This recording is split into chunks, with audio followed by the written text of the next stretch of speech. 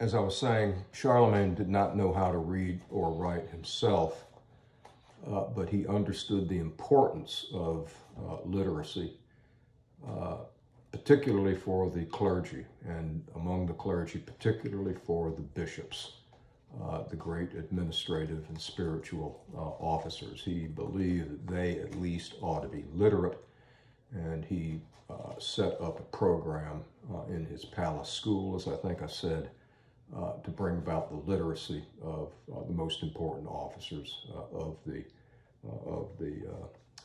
church.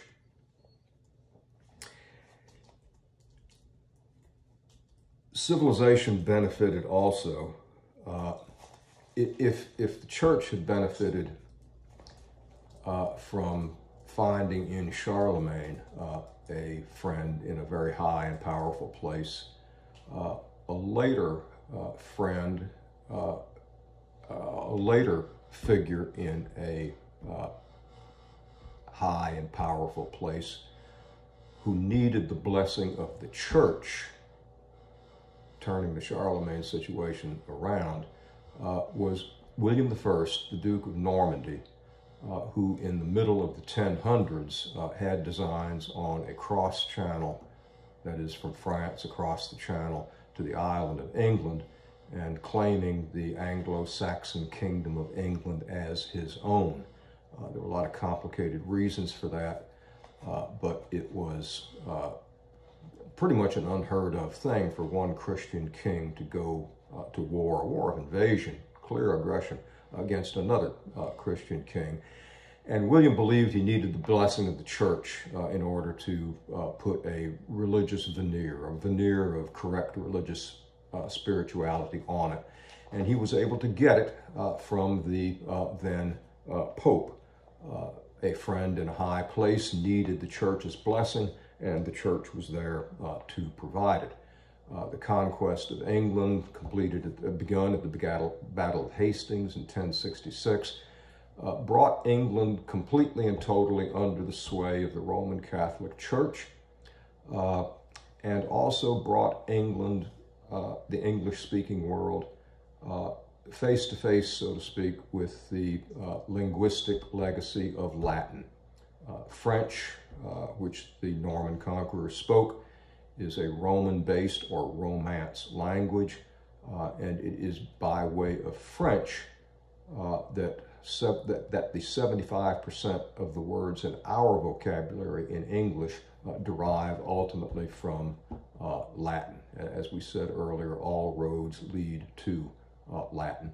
All roads, lead to Rome, and this is a good example of that. From this point on, England is part of the mainstream of Western civilization. Is the point I'm trying to make. Last, the church saved civilization, or maybe I should say, proudly displayed the civilization it had saved in a three-continent-wide power, a three-continent-wide display of military and spiritual power. This display of power we know as the Crusades. And for the Crusades, we're now in new material. So for the Crusades, in the first handout that you have, I'd like you to turn to the first page of the first handout, which is page 343.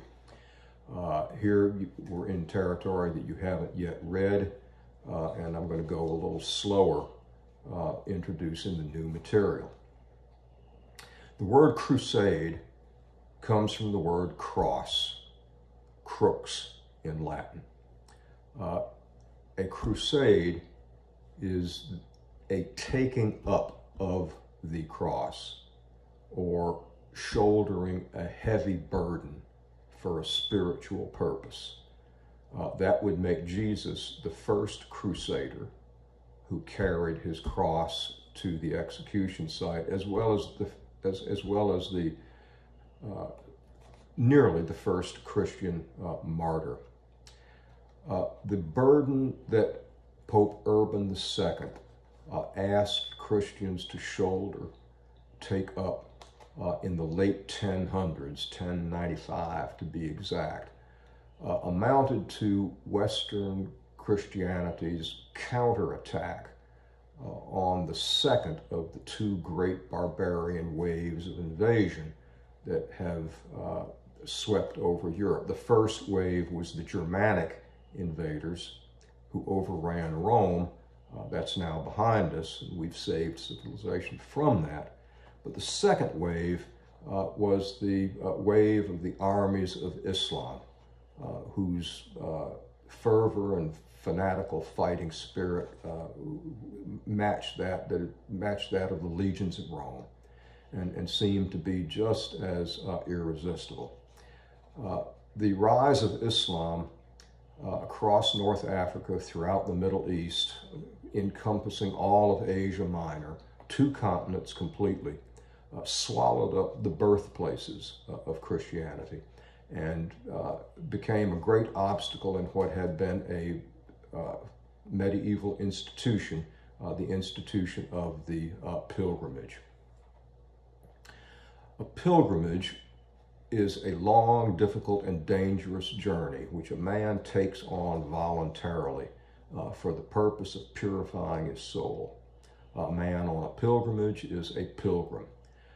Pilgrims undertook long, difficult, dangerous journeys to places of historical interest in the rise of Christianity, where it was thought a man's soul could benefit from the physical danger he had overcome and the physical exertion he had laid out to accomplish it. Pilgrimage was a great display of medieval faith in the Age of Faith. The greatest of all the pilgrimage sites, of course, was the Holy Land. And you may be in a church where a church group has made its own pilgrimage to the Holy Land, not the difficult, dangerous journey on foot with no arms or money in their pockets that medieval pilgrims made. But the Holy Land has always had a pull on Christians, a combination of the power of history and faith. Pilgrimages had flourished. Hundreds of thousands of pilgrims every year visited the Holy Land from Europe, from the 500s, the 600s, the